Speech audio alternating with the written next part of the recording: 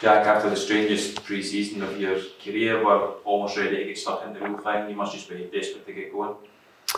Yeah, it's been an unusual period, and it's been quite a long pre-season period as well. It was probably a little bit longer than most clubs would have had planned, but given the period of inactivity we had prior to being able to come back in, I think it was necessary. We've been able to phase the players back in, and I think the last 3 or 4 weeks in particular have allowed us to build up properly to this weekend. But certainly Saturday will feel more like what it was like before, although still obviously missing the very obvious and necessary element of supporters being back in the stadium. But at least it's a good starting point for us to get back to competitive football.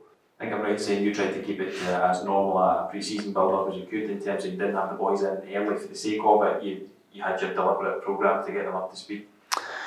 Yeah, I think we had to tailor the early part of our pre-season programme because of the social distance rules that were in place, and the group was slightly unusual for the group to be spread out and not be amongst each other for that period. But in terms of the length of time and the work they did, it was very much akin to what they would do normally, while being conscious of that period of inactivity they'd had. I mean, the players in general nowadays are, they're well educated in terms of how to look after themselves, and they're highly professional in how they do so. However, the one part it's very difficult to replicate on your own is playing amongst other people and what that involves physically. So conscious of that when we built up to it. But certainly, as I mentioned there, the last 3 or 4 weeks have been much more like a normal pre-season training, obviously with the addition of matches within that as well. So it's felt as if our preparations we've been pleased with them, and they've been aligned to what they would be like under normal circumstances as well. It almost becomes a cliche in here because we talk about it so often, but you've had a lot of good types in the dressing room. How important have that core been for you in the last few weeks?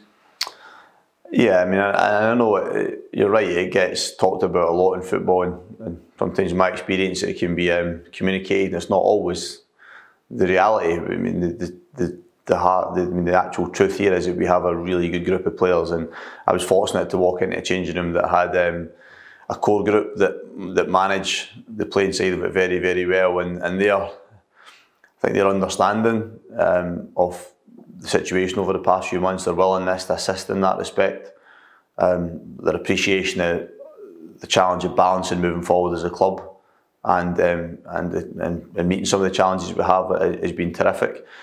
I'm fortunate to have good open lines of communication with my senior players, and as I said, I can't speak highly enough of how they've handled that situation, how they then help to keep the group together, and morale amongst the group has been terrific from day one of pre-season. As I said, the professionalism, commitment, dedication through that period, I can't speak highly enough of it. As always with footballers, and I include myself in that, you're always judged on results and what happens on the pitch, and that's the harsh reality of the job. But in terms of judging these people on how they go about their work and their commitment to this club, they're absolutely outstanding in that respect. Have they helped you incorporate some of the younger players that you've had in the group, whether it's Lewis Stevenson taking a Josh Doig under his wing, or Joe Neal giving Ryan Shanley tips in his hair? It's been a mixed bag.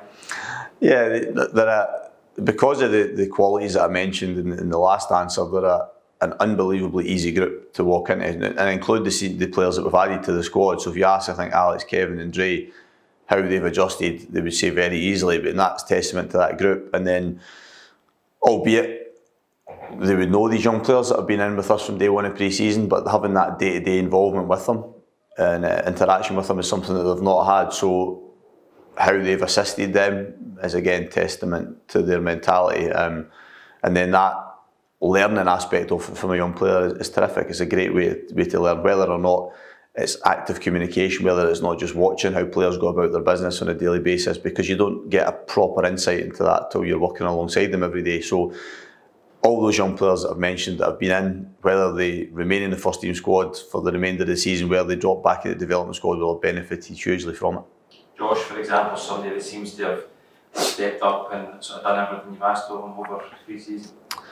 Yeah, I mean, I was chatting to him this morning about it, that because of the circumstances of last season, when I came into the job and where we were, and obviously Josh being out on loan, having that real close interaction with him wasn't really possible. So this pre-season I was conscious of that, and the circumstances meant that he was part of what I was doing from day one. So it's allowed me to have a really good period of assessment for him, and everything we've asked him to do, he's done terrifically well. So going back to the conditioning aspect of it, which is tough for young players, and he dealt with that really well. And then you start to look at the technical side of it, and the tactical side, and again, his response has been excellent. The obvious way to judge that is how he performs in games. We've played tough opposition in recent weeks, and again, he's handled that really well.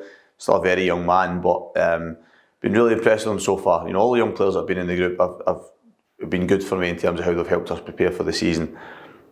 It's an opportunity that's arisen for them. That's the first part of it. The second part of it is how they take the opportunity. And right now, Josh is one of those that's grabbing that, and he's just got to continue to do so. You've added 3 to the group, and they seem to have fitted in seamlessly. It's like we've been here for a good few months. Yeah, I think as always when we're recruiting, there's so many different facets to look at, and again, the obvious one is what they'll bring on the pitch. I think the players that we've brought in have helped the balance of the squad.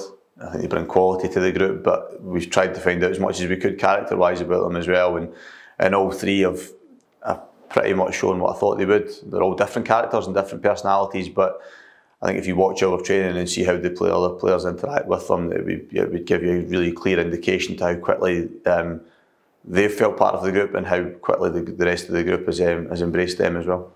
The supporters have really stepped up over the last few months to help the club out. They're going to be with you in spirit on Saturday, if not in person. Have you got a message for them? I think I get asked this often, and I know that I mentioned how people can believe that you just communicate messages for the sake of communicating them. It's very easy to throw out a message of gratitude, but it is most sincerely, it's said with most sincerity, because to show that level of commitment through this period of uncertainty, and even when there is a little bit of certainty at the moment, to show that level of support, given that they don't get that very obvious enjoyment from coming into the stadium, hopefully enjoyment on most occasions, then it's very much appreciated by us in the playing and the coaching side of the club. It helps us to try and build things on the side of it. And now the onus very much throws upon us to reward them for that. Starting this weekend and building up from that as we go into the season. We've got a lot to look forward to within the season in terms of what we want to try and achieve within the league, what we can achieve within cup competitions, be it the outstanding one from last season and those that will start again this season. So a huge thank you to them again, and as I said, there's a group, players and staff, that are determined to reward them for that continued support and commitment.